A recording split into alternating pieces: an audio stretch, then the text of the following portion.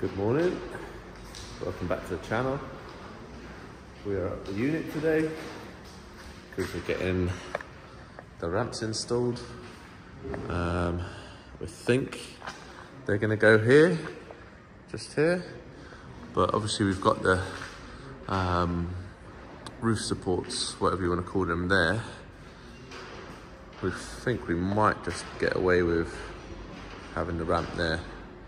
We'll see what the guy says. Otherwise, they're gonna have to be as you come in the door there, but then it doesn't leave much space getting in the door. So we'll have to work that one out, or maybe here.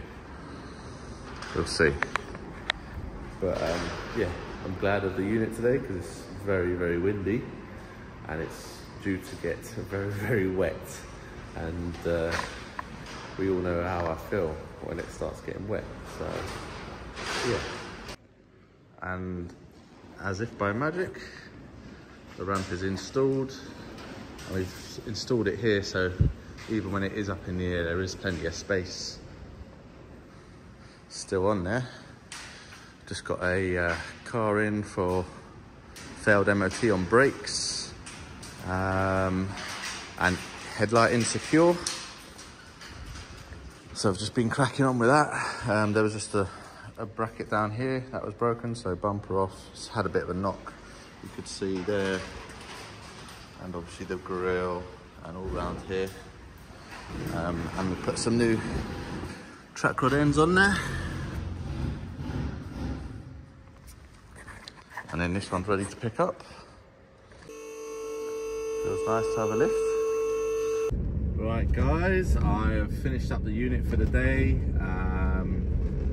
Yeah, didn't really film much of it, just had to get on and get stuff done, and there was quite a bit of noise being made, so you know, as you can probably tell, when I first got there, the wind was just blowing, and the corrugated iron sheets on that unit just make one hell of a racket. So yeah, didn't film much there, but got that Vauxhall Corsa sorted. It needed front pads and discs, 2 track rod ends, and the indicator wasn't working, which I found the wiring just tucked up behind the arch liner for some reason. I think, well, it's obviously had a knock and fallen in there, so that was all good. Then just had a bit of a tidy up of the unit. We've got a little Suzuki Swift. We put a clutch in it because that was totally gone when we bought it. We got it recovered home. Bit of a gamble, but it was cheap. It was 400 quid. So yeah, we took a gamble on it, put a clutch in it, and so that's all good. It drives, it moves, but the speedo isn't working. So we've got to have a look into that. Nathan bought I think it was a gearbox speed sensor, something along them lines, but it all looked the same apart from where it bolted down, and in orientation of the plug it was just 90 degrees out. All the pins were the same, so I don't know if that's going to make a difference. It quite possibly does. On my way to do a starter motor on a Tiguan. I got a call for it today. I haven't diagnosed it, but they want a starter motor put in, so I'm just going to go pick up a starter motor now and fit that. So yeah, see you there. So we've just been called out to this Tiguan. The RAC have already diagnosed the faulty starter motor, which is just down there, and then I've just jacked it up to get underneath to some of these bolts. Need all the lights in the world. There we go, we've got another Lucas unit going on. Just got to check their like for like. Everything's the same. There we go. Teeth are slightly different on this one. I don't think that should cause a problem.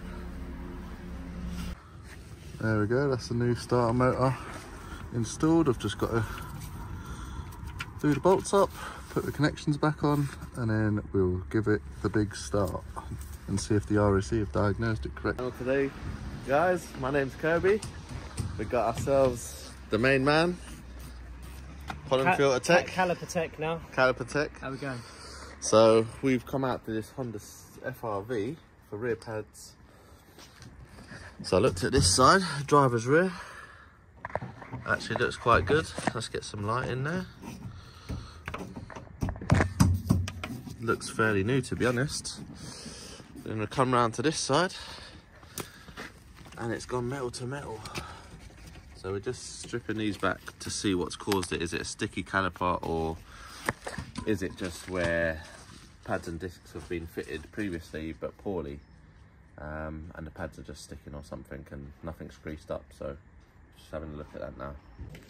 So the caliper, the piston is going back. I mean, it's quite tight, so we're just trying to work it. We put some silicone spray in there underneath the boot, just seeing if we can save this customer's caliper. What do you reckon, PK? I think we've got it. You reckon? Oh, we'll see. We'll see, buddy. Right, as suspected, it's not really moving freely. Not as freely as I'd like, really, to be honest, because that'll just cause issues in the future. So we'll price up a new caliper. Right, so yes, we've advised the customer it needs a caliper and also discs. Normally, whenever I go to a job that they just want pads, I normally bring discs with me as well, because people don't really know they need discs. You know, there is a minimum thickness, or they could be corroded or worn, warped. So I'll always have that option with me. But on this case, it needed a caliper, and I gave him the price, and he was, obviously it's more expensive, so he was a bit unsure whether he wanted it done maybe via me. But I did take a £60 deposit to cover my time. Obviously I'll take that off if he decides to go ahead with me, because I've, like I said, I've got to cover my time. Just because he didn't want any work doing right now doesn't mean I should lose out on a job, or you know, I could have done something else and gone and earned some money. Anyway, we are now on our way to Mercedes Sprinter clutch.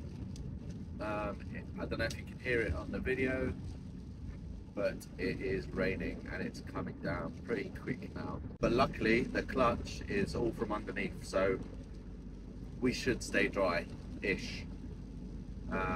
So yeah, see you there.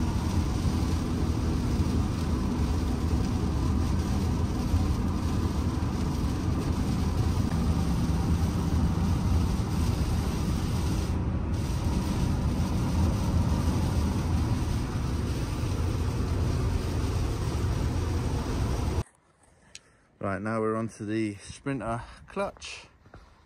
Got it all jacked up.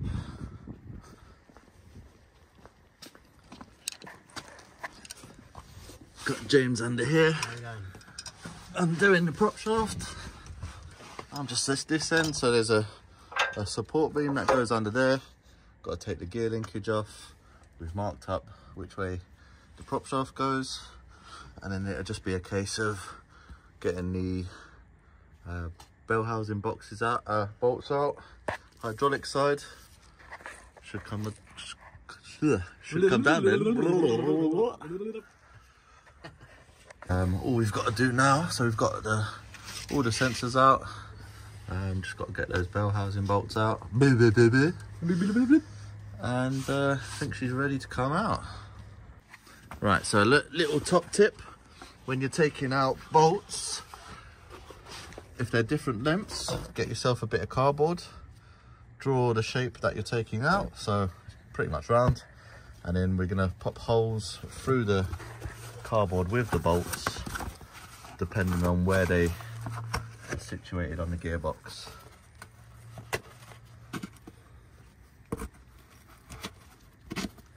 See? They're laid out like that. That's the order James has taken them out. You can see the different lengths. Kept the bracket. And we set the bracket like that as well. So those bolts are there.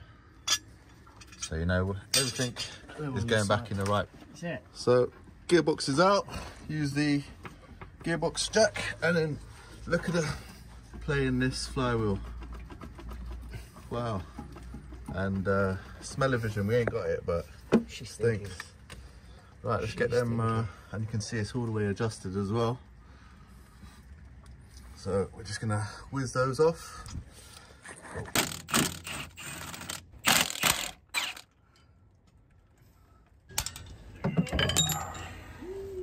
There we go. Nice. Remain still look good, nice and clean. Yeah, no Happy leaks, days. no leaks, that's good. Happy days. Clean up that crank sensor.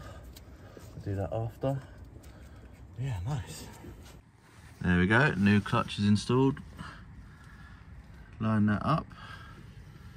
Hopefully we've got that nicely lined up. Right, so clutch is done on the Sprinter, but unfortunately the gearbox is faulty. And then James has just got to shoot off.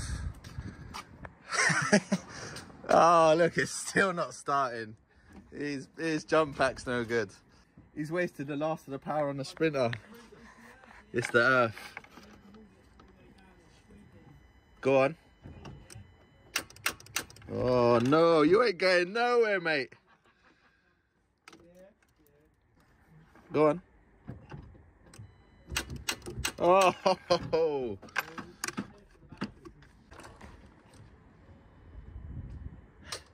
Nah. Yeah, like I said, unfortunately his gearbox was also no good. We put that clutch in, the flywheel was knackered and the worn clutch. But initially, when I said to the guy, sorry, as I was saying,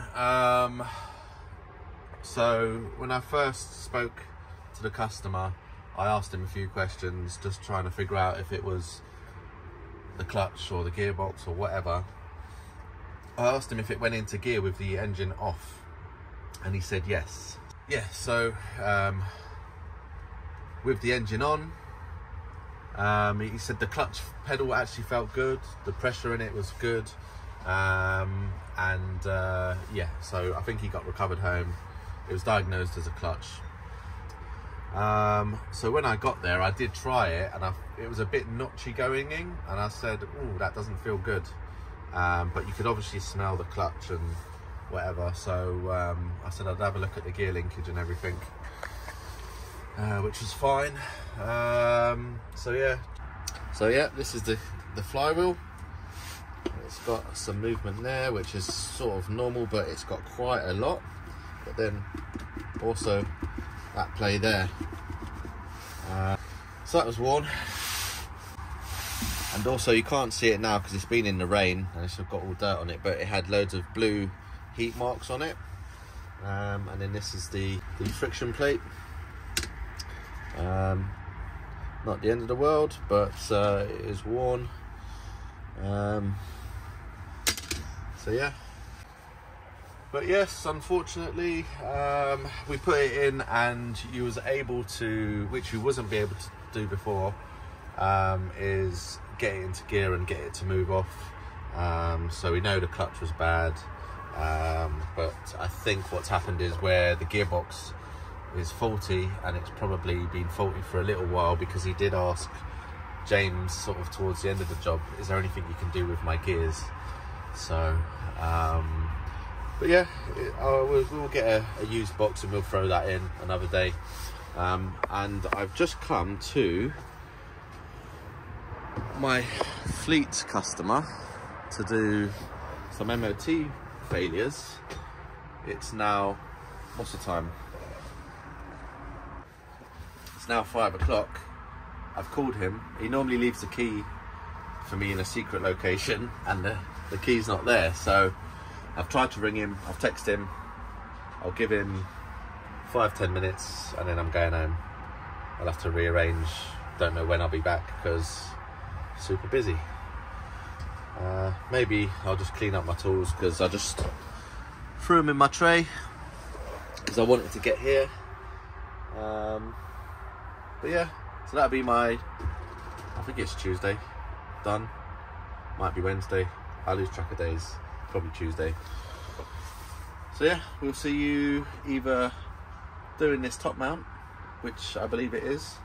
I've not looked at it. It's just been worded on an MOT, and this is kind of the only thing I think it can be. Or I'll see you tomorrow morning.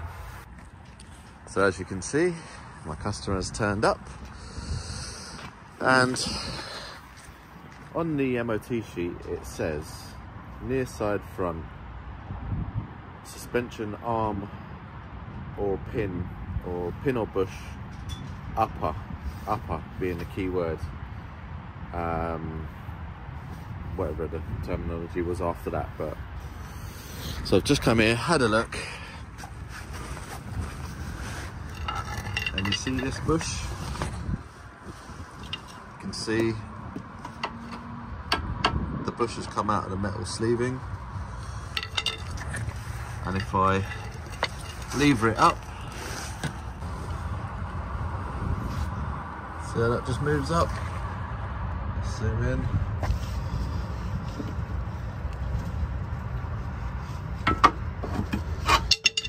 I'm going to check the plane and top mount as well, just in case they've missed that lower arm. But yeah, that in my mind shouldn't read suspension arm upper. Right, so I'm not quite sure what this garage is seeing, but if I rock this wheel side to side, can you see the play in that bottom ball joint?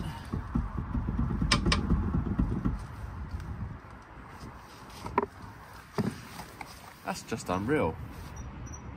That's two separate things, because on this, the wishbone is separate to the ball joint, where a lot of them, I believe, come with the ball joint on a lot of cars. So these are separate, and I don't know if I'm going to get that completed this week. We're just gonna bit of rain. Just gonna test the top mount, so lever underneath it, press it up and down, see if we've got any play there.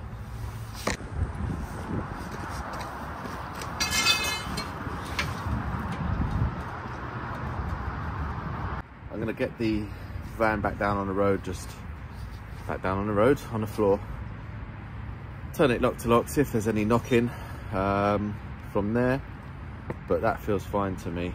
So yeah, we'll have to come back another day. So if you remember, this is the van that had the glow plug light on, or he thought it was the engine management light. So this is cold, just been sat here all day. If I can get the key in. So coil light goes off, starts straight up. So there's definitely nothing wrong with the glow plugs. Let's just turn that off.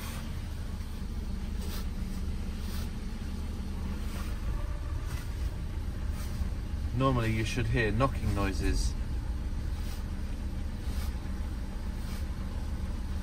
There's nothing there. That's definitely no top mounts, unfortunately. But yeah, that's it for the day. We'll see you tomorrow. Good morning, everyone. It's now Wednesday, and we are back on a Tiguan. We went to last week for a noisy suspension and shock absorber on the other side. We forgot to bring the service bits, so we just changed the oil. Nothing to see there, I've done that already. So I'm just running through the computer. There's some faults in the engine. These have been there for quite a while, the EGR ones. That fuel pump one's new. This is a long-term customer, so I think those faults have been in there for a few years. But yeah, I can't see anything wrong with this suspension this side, all the bushes are okay. No, there's a little bit of play in one of the bushes, but really nothing nothing major, to be honest.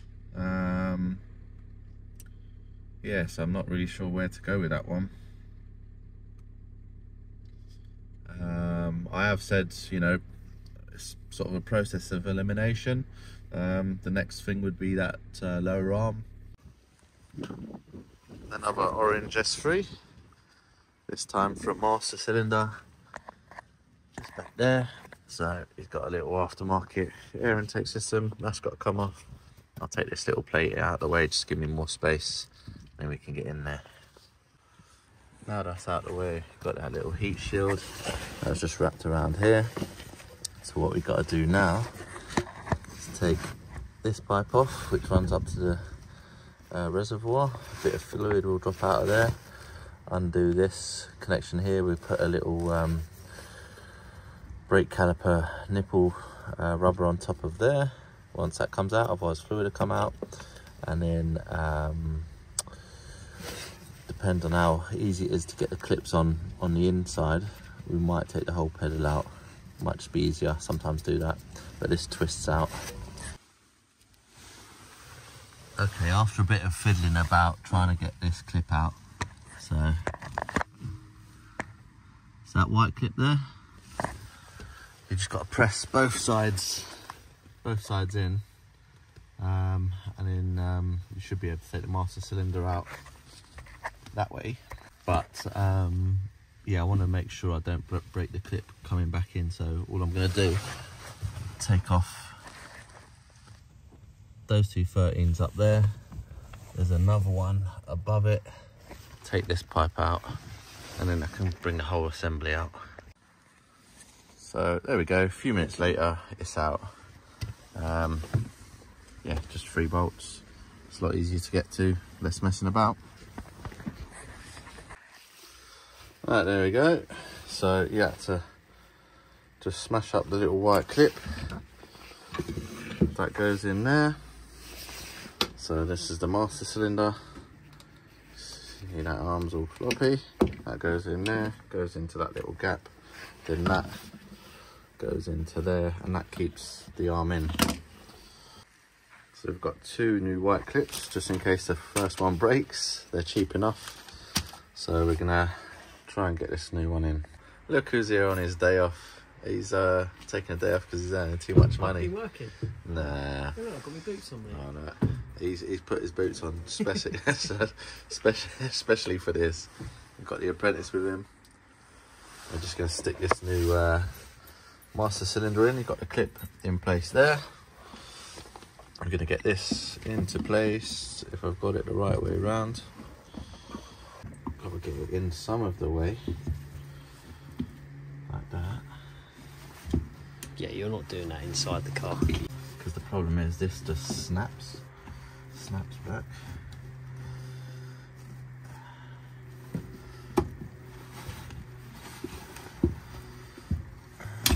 Push. I think we're in. Give that a twist. Nice. Nice. Nice. And pulls it back out. And we've managed to do it without breaking the white clip. So we've got a spare. There we go, it's all back in place. This little bar here just goes over the pedal, bolts up there. It's all back in, all those are back in. Just got to put this trim back in. I finished off that Audi and done the master cylinder, and he wanted a CV joint doing as well, because someone had told him the boot had split, but it's just a clip on the end. So we took the clips off, refilled it with grease, put the new clips on, job done. So the car drives, but the pedal was still sticking. He's had well, I think the previous owner had a clutch kit, uprated clutch kit and flywheel done, and the slave cylinder at the same time. I think about 4 years ago. I'm not sure on how much mileage it's done since, but yeah, so there was no leaks when I first checked it from underneath between the gearbox and the engine. I clamped off the pipe that goes to the slave cylinder, and it was yeah, it was still sticking, or it was still going down to the floor. So that's why we went with a master cylinder rather than taking the box out to do the slave cylinder or potentially the release bearing. I think the release bearing might be sticking, so we've got to put that one back in, and then we've just got to go and do a bit of diag on a non-start Golf. Apparently he was driving along, heard a loud pop, and then it cut out or lost power. He's got recovered home by the RAC, and he's got a few faults on that report to do with fuel pressure. So we're going to go have a look at that now. Right, that's Wednesday out of the way. That last diagnosis job, again, customers there chatting, trying to diagnose a car. Not really ideal to film, but so broke down on the motorway, I think. Heard a loud bang, lost power, then wouldn't restart. He's got towed to the services, I think. The RAC bloke has gone over it. Fuel pressure faults. Hopefully he didn't delete any of the faults, but that was the only one that was left in there. Tried to spray a bit of brake cleaner up the intake, didn't even want to know about starting. So I think there's some sort of internal damage. Timing belt's fine, I'll check that. I said I need to do a bit more investigation really, so that's where we are for Wednesday. Thursday tomorrow is chucking it down, so I'm not going to do any mobile work. I'm going to try and get a couple of jobs into the units, maybe go pick a car up or two. So see you tomorrow. So just back on this Tiguan for the starter motor. You can see that was the earth lead, the RAC missed. We've got a nice shiny one. Is the right one. Go and stick that on. Right, so I don't know if I showed in a video a couple of days ago, I've done that starter motor. RAC diagnosed it as a starter motor. I think they bump started it, got it home. So customer just asked me to fit a starter motor, which I did. After putting it on, it wouldn't start. Sorry, I've got something in my eye on that last job. And then it didn't start, and then so I've done a couple of checks, had power to the starter motor, and then must be a bad earth. So I put the jump pack on to the positive on the battery, put the negative onto the engine somewhere, and it started up. So yeah, that's when I checked the earth lead, and that had just corroded, and it was just sitting together but snapped. So I've just gone back, fitted that quickly. I've had another job for a brake light switch on a T5. It literally took me 30 seconds to pop it on and off. Customer again asked me to fit that. Checked it, brake lights are working and not staying on when they shouldn't. So that's all good. Just got to go and do a headlight not working now, and apparently Halfords have changed the bulb and it's not the bulb, so we're going to go and have a look at that. Didn't fit two lower arms on a little Peugeot. So yeah, I was expecting a torrential downpour today, but it's actually quite dry. So on one hand, I sort of geared myself up to have quite a lazy day. Just pick this little Peugeot up and take it back to the unit. But yeah, so got a bit on today. Let's get to it. So I've come to pick up this little Peugeot 3008 with the self-closing doors. Alright, this time it closes, but I've just tried to close that 3 times. Stupid Peugeot.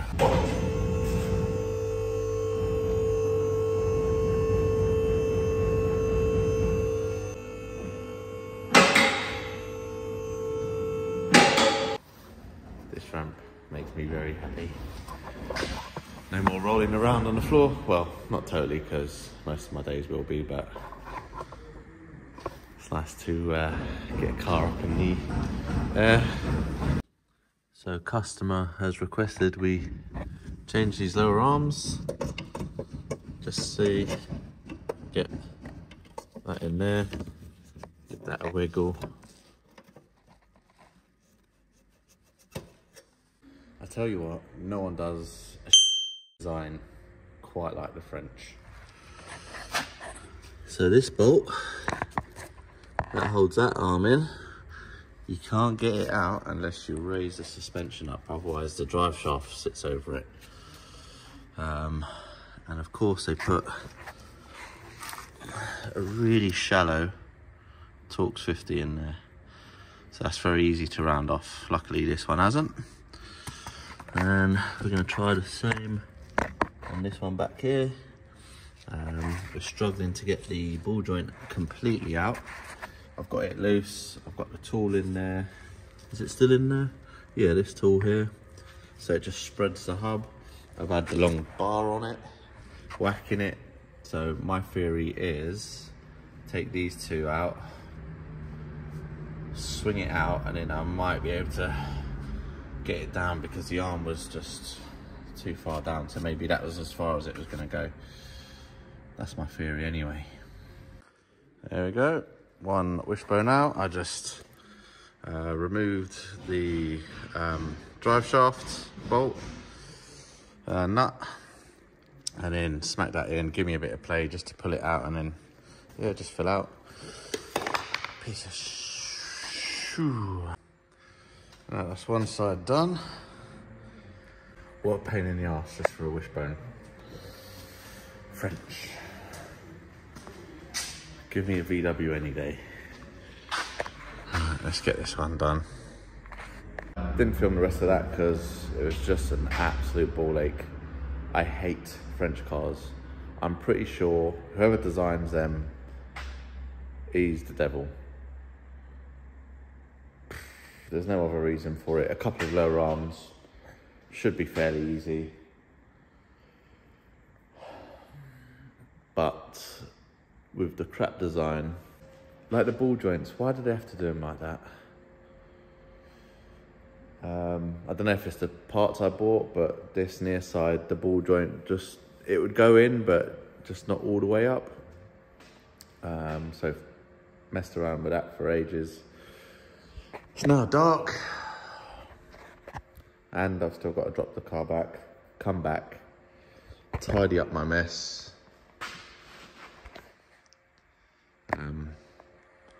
Van's a mess, absolute mess. Today we got this Nissan Navara. It's got a broken rear coil spring just at the top there. So we've got a upgraded kit. Nice shiny beefy springs. So we're just in the process of getting everything off. First, I've released this anti-roll bar link, or anti-roll bar. I've taken the links off just through there. And then the next plan is I've got the jack under the diff just to support it. Then we're gonna take these bolts out here that hold the shock up. And then they've got some quite awkward bolts up here. I think they are just nuts at the top of the shock, if I can show you. Just at the top there. And I think it should slide out because there's no bolt this side. I'm assuming it's just a captive thread or something on there. That's the Navara springs finished. Can't see much, but yeah, that's all done. Take a few days just to settle down, and that's me done for the week. Nice easy end to the week. Yeah, as I was saying, that is the week all done. Again, if you're enjoying this weekly series and you're not already, please subscribe. Like I said, this gives me the motivation to keep doing them. Or you guys let me know, are these videos too long? Would you rather see not quite daily videos, but you know, more detailed videos of what I do? Because at the minute I know if I put too much detail into these videos, they're going to be like an hour, maybe a bit more long. So yeah, let me know, should I continue doing these weekly episodes, or do you just want more regular, shorter videos? Yeah, let me know. Cheers for watching.